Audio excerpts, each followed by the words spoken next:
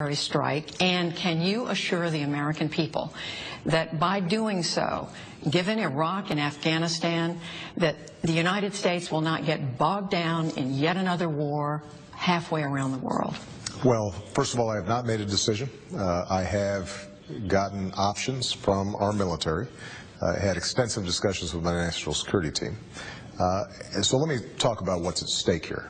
I think we all understand terrible things have been happening in Syria for quite some time, that the Assad regime there has been killing its own people by the tens of thousands, that there are sectarian arguments that have spilled over into bloodshed and have escalated over the last couple of years.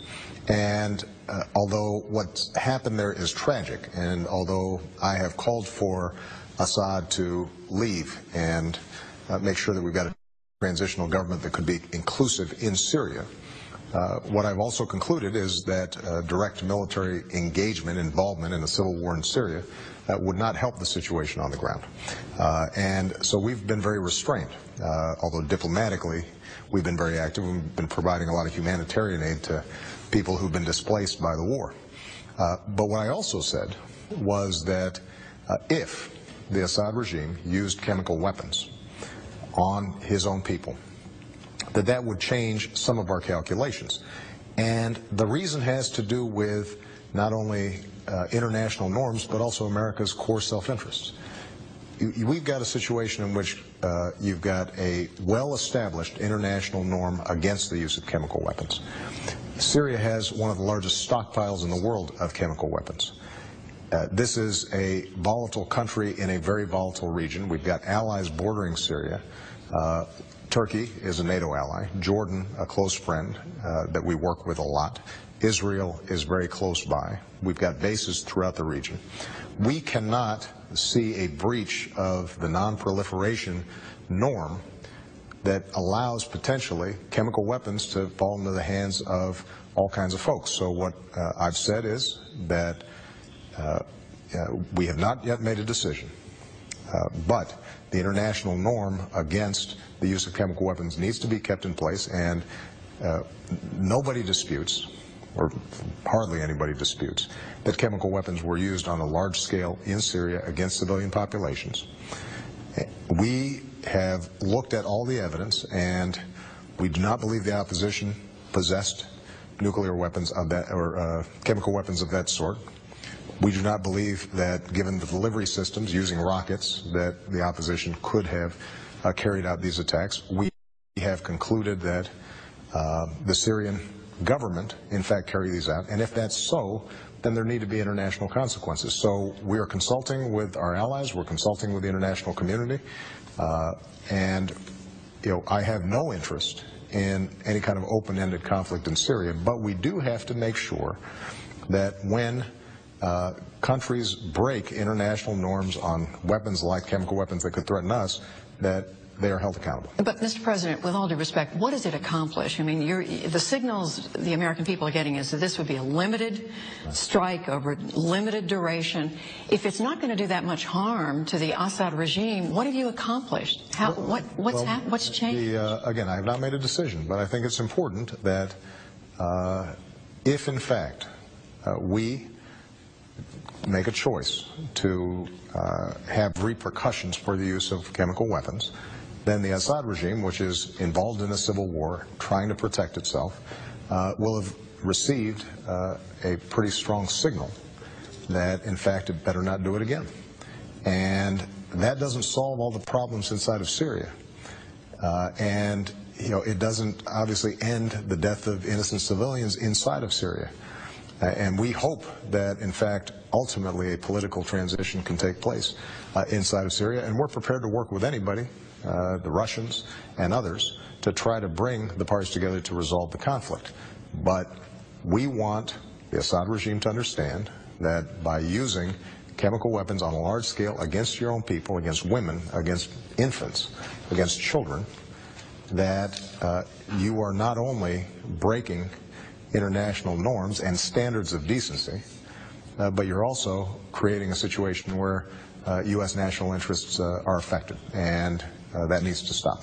Mr. President, with all of the mayhem in the Middle East involving allies like Israel and Jordan and refugees on the border and potential action in Syria and the collapse of the government in Egypt.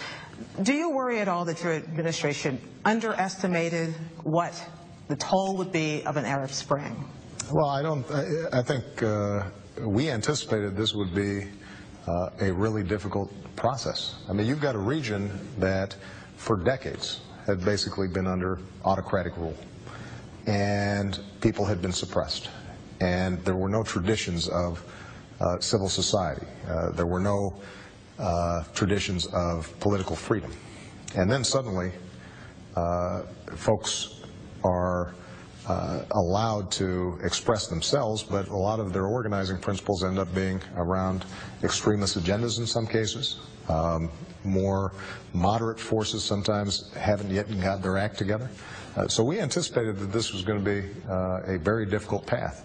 We're not surprised by it. The one thing, though, maybe implicit in your question, Gwen, is some suggestion that there was something we could do to prevent it. My question. And I think if the idea is that what we should have done is done more to shore up autocratic governments, that we should have stood by while governments that we had relationships with killed their own people, peaceful, innocent protesters, then I suspect you'd have a different set of questions for me.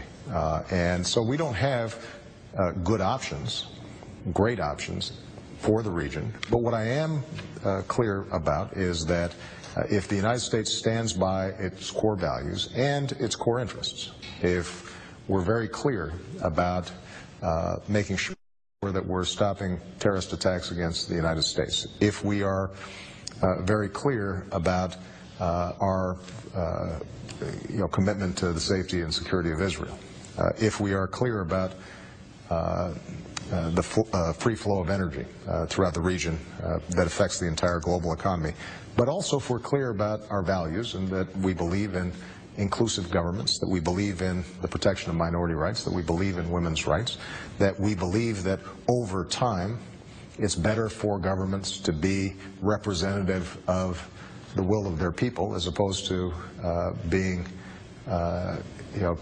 dictated to by authoritarian governments. If we are consistent in those principles, then eventually I think we will be better off. But it doesn't mean that we're not going to have some very difficult problems in the meantime. I do have one more brief question about Syria. To the American people who look at this and say, why are we getting involved?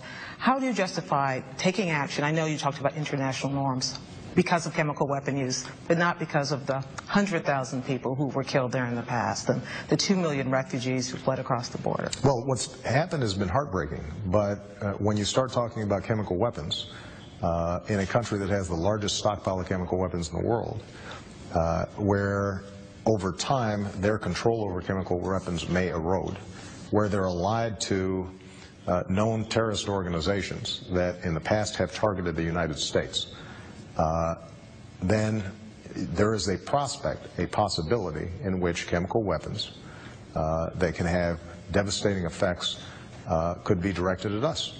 And we want to make sure that that does not happen. There's a reason why there's an international norm against chemical weapons.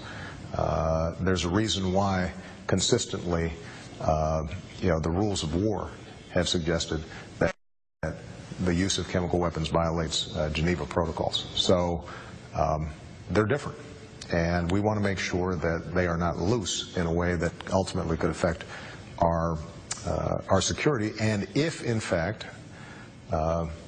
we can take limited, tailored approaches, not getting drawn into a long conflict, not a repetition of